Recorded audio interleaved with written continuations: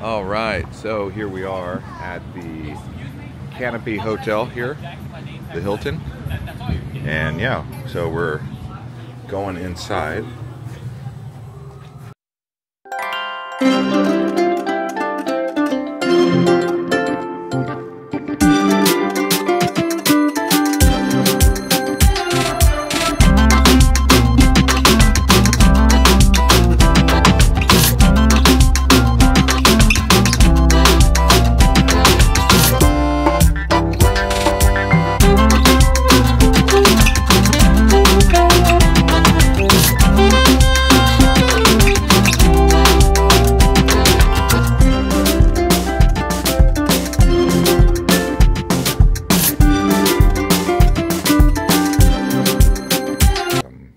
Meeting rooms here.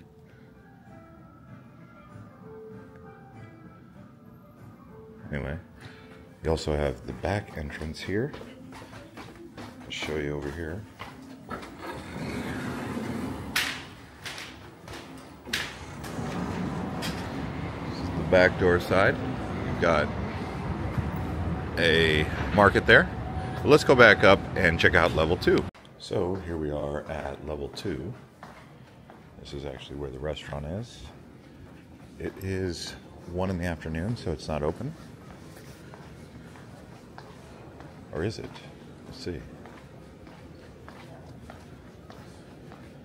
Tap beers. Are you guys open? Not till 4 o'clock. 4 o'clock, got it. Thank you.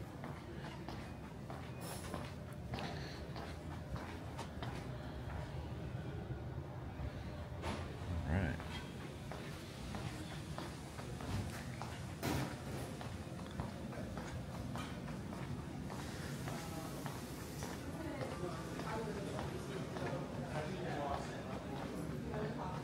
Look at these comfy chairs. I'm definitely coming back here. Okay, so here's a look at the actual gym. Here's a look at the gym. This is in the basement level.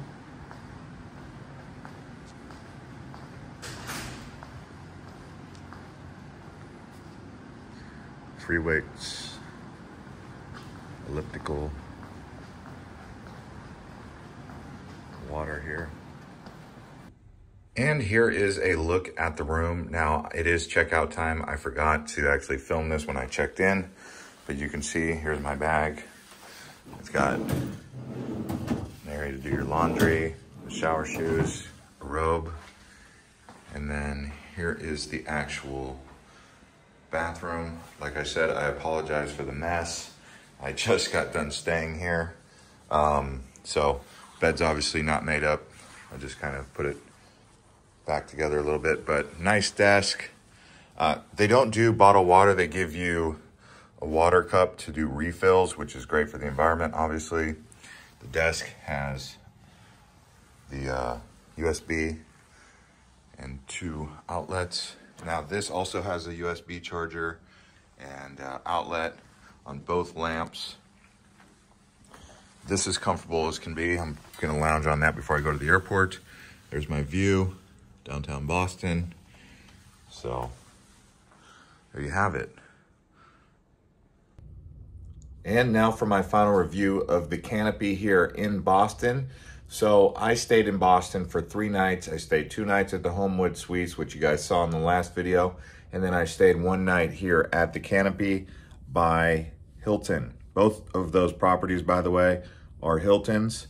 I didn't stay at any Marriotts while I was in Boston or any Hyatts. But just so you know, right now I'm in West Virginia when I'm making this. I've got a bit of a backlog with videos. So this Canopy, I would say, is a new hotel. I don't think it's a renovation. I think it's a new construction, and everything felt new, modern, and clean.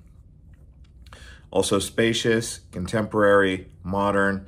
Everything about it that you could possibly want is there because the location is amazing. Everything is in walking distance right there. Whereas the Homewood Suites, I felt like I was really far away from everything and I had to walk. Here, you know, you've got a Gordon Ramsay burger joint just down the road. You've got many different bars, the Oyster Bar.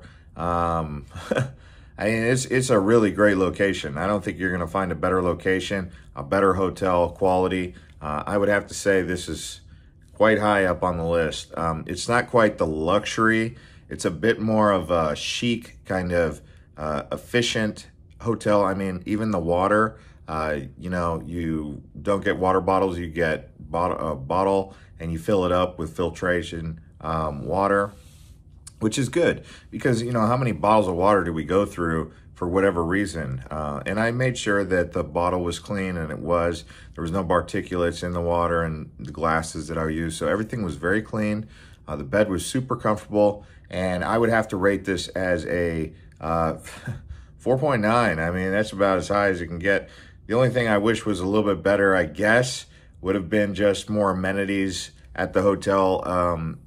The bar and the restaurant, as you saw, wasn't open, but maybe a pool would be nice. There was no pool, but the fitness center is down on the basement level. But now let me give you a little bit of idea of what to expect moving forward. I'm still in the USA. I almost booked a flight to Asia today, just because it seems like I've been getting a lot of, the weather out here has been gray skies. I mean, it was gray in Boston. It was gray for the most part in New York. And here we are in May, you know, and I'm just like, man, there's gray skies always. It just wears on me.